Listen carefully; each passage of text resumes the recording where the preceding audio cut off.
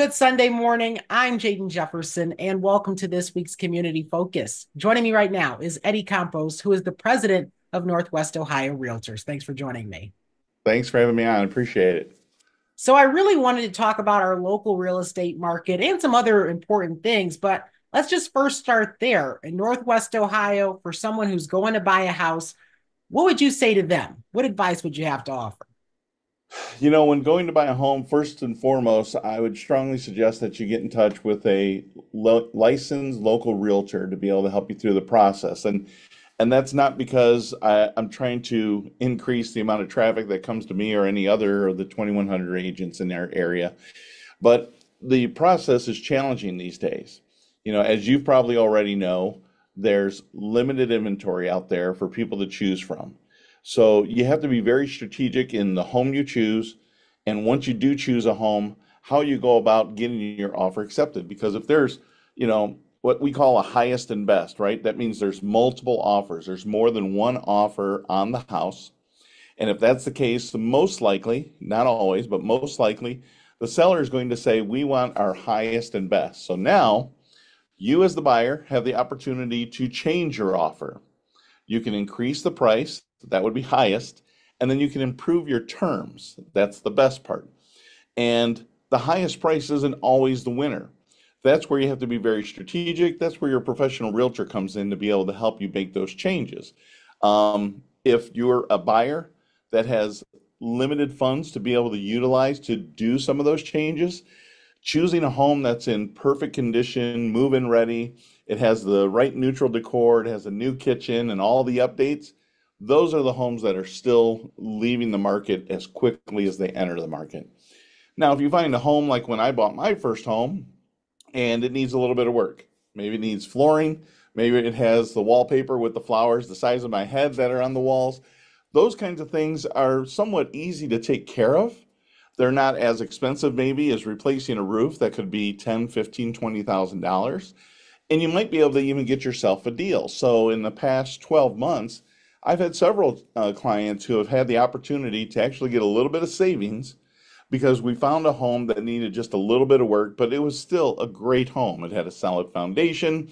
The updates were not necessarily brand new, but they're new enough that they weren't going to have to invest a lot of money into them. So when you're a realtor and you're consulting with a buyer, it's like a chess game. You have to be very strategic at how you're going to move those pieces around to be able to be the successful bidder in that house.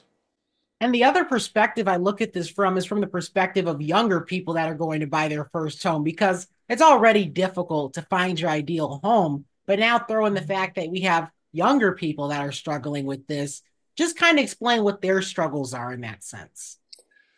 There's a couple struggles. So if you're a younger person, it's first and foremost, this sounds very crude, but how much money do you have to work with, right? What is your pre-approval amount? So the first thing I always recommend for a buyer, especially a first-time home buyer, is to have a consultation with the realtor to be able to, kind of put all the parts on the lawn, so to speak, in regards to, what the process is like and to really just zero in on what your buying power will get you. So if you have a pre-approval, you've been approved by the bank to buy a home up to 200,000 and you happen to be looking for a home that's in move-in condition, looking at a home that's at 195 or 199,000 probably doesn't make the most sense because it's probably going to end up going over $200,000.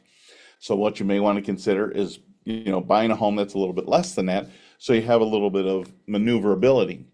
The other thing that is being challenging for first-time home buyers, young buyers, is there's a lot more cash offers out there these days.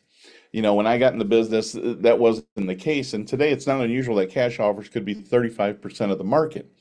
And the reason that is they may have parents or grandparents that have invested wisely, or, they've retired and they have funds available, or maybe they take out an equity loan against their house and they help their children be more competitive in buying a home. So now this first time home buyer is a cash buyer on a $200,000 home. That's very powerful for them and it's very attractive for a seller. That could be something that would be a huge something that's going to work against them. And then the other thing is you have a lot of baby boomers out there that are looking to downsize, right? They've got a 2,000, 2,500 square foot home. It's just way too big for them now, which makes sense. So they're downsizing to maybe a 1,200 or 1,500 square foot ranch. That's an ideal home for them.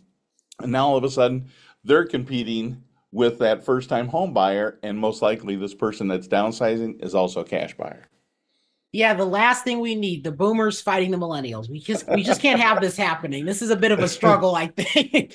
But let's Exactly. Why can't we just all get along? I know. I mean, there's just a lot of fighting we have going on. But kind of speak to that. How did we even get into this situation where there aren't enough homes? How much time do we have on this interview? Um, there's a lot to unpack there, but I'll try to narrow it down as best I can. So, when I got into the business in 2005, immediately following was the Great Recession.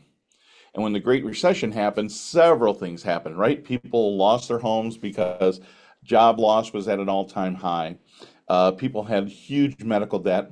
And unfortunately, there were some lenders that went out there and used predatory lending practices that got people way in over their heads. They were, giving them a loan for 100% of the value of the house, plus they might give them an equity loan for the same amount. Well, that just really doesn't make any sense. Um, and there are several other things that happen, like builders could not afford to build a home anymore. So a builder knows exactly what their cost is on a home, right? They know how much the lumber, the drywall, the roofing was, and they know what that bottom line is.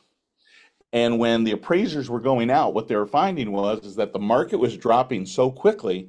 If you built your home here, all of a sudden they couldn't appraise their home.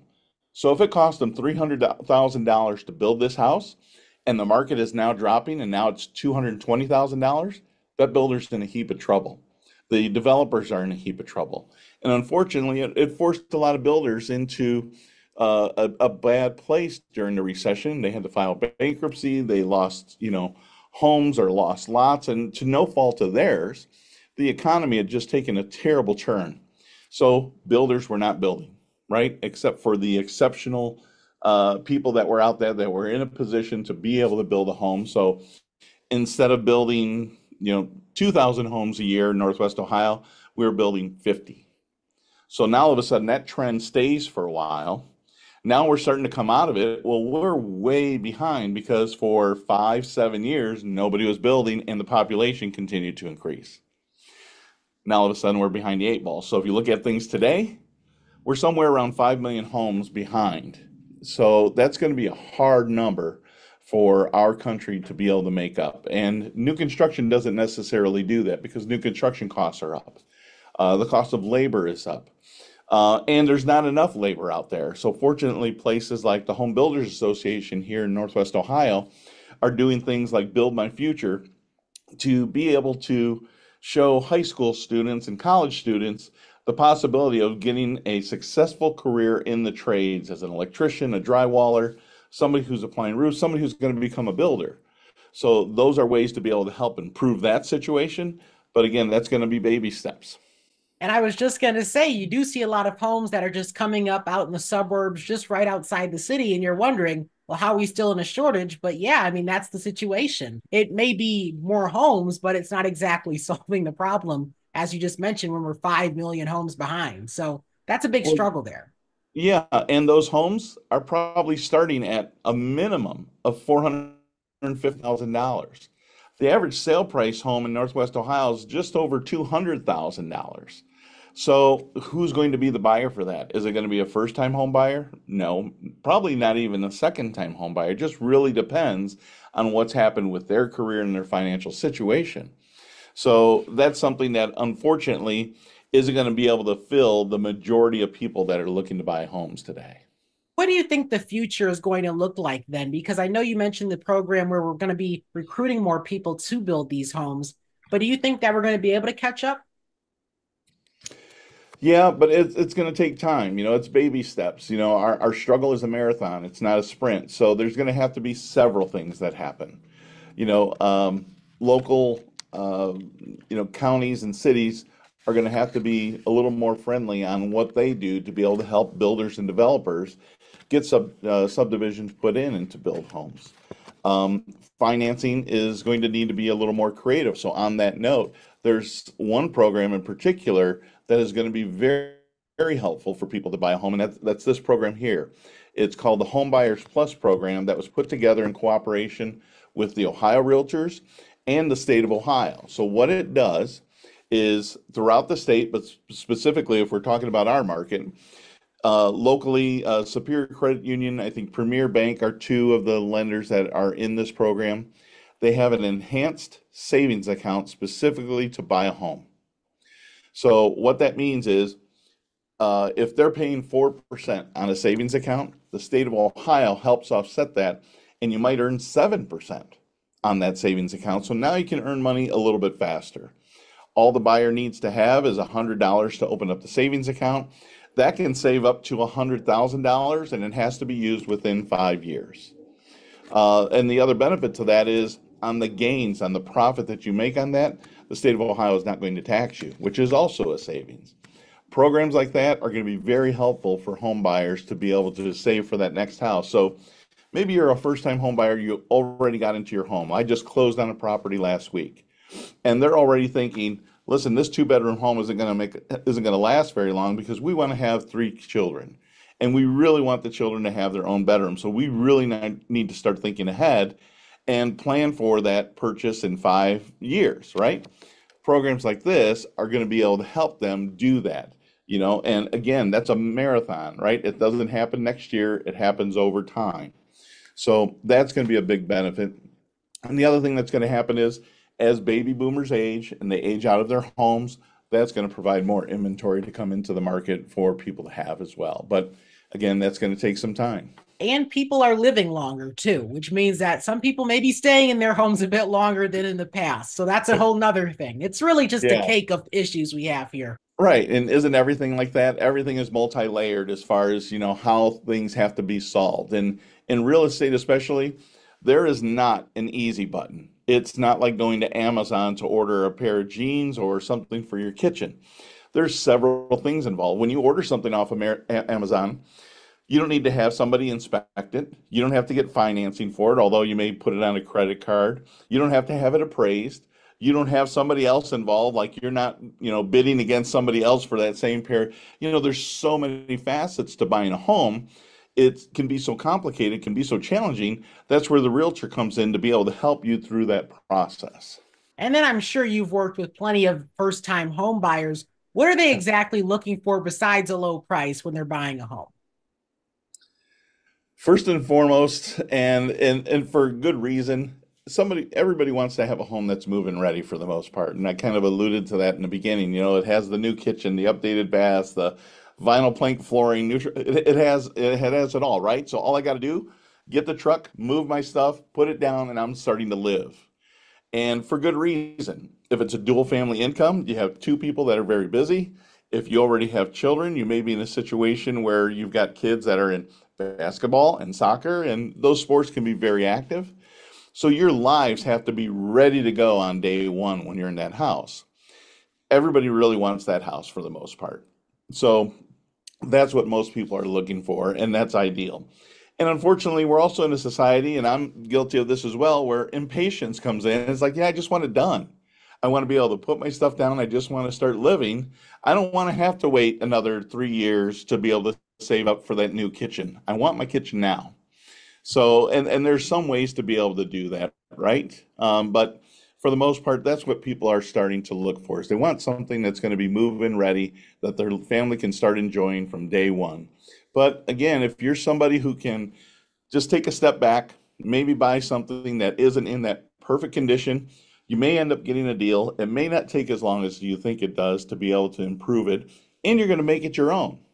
I just hearing all of that, it sounds like things I'm going to be saying to my realtor in a few years. I already feel bad for whoever's going to sell me my first home because these are all things even I at this age I'm like, yeah, I just want the house done, right? I mean, Yeah. that's what you would expect. Yeah, and that's probably the chief concern among buyers, or the chief frustration, I should say, is that, we go out and we try to get some of these homes, and because somebody includes an appraisal gap, right? Where if the house doesn't appraise, I'm going to throw more money at it, Mr. Seller, Mrs. Seller, and be able to fill that appraisal gap. that's hard to compete with. That's people that just have money to be able to work with. So, getting together with a local lender that understands the market right now is a chief concern. So if they can get together with somebody where they can help them and say, listen, I know you want to put 20% down, but maybe we put 10% down, and that way you have a little bit of cash left over in case you've got to get competitive to get that perfect home. So again, there are lots of things out there that we can do. There's lots of strategies, but consulting with professionals helps you do that. And what's the result? You end up with a home that helps you generate generational wealth for you and your family. If you think about somebody who bought a home in 2015 compared to today, their value may have doubled by now. So what does that mean by the time they retire? That's equity, right? It's like money. That house is money, and you can borrow against that for what? To put Jaden through college, to pay for Jaden's wedding, to maybe help Jaden buy his first home. There's lots of things there. You become your own bank. That's the importance of home ownership, and that's why it's the American dream. It gives you the ability to have financial freedom. And who doesn't want money? Exactly. Who doesn't want money? Well, Eddie Campos, president of Northwest Ohio Realtors, thanks for coming on the show. I appreciate it. Thanks, Jaden. I'd love to have you on my show sometime. Thank you. I'd be more than happy to. And that's this week's Community Focus. I'm Jaden Jefferson. Have a great rest of your week.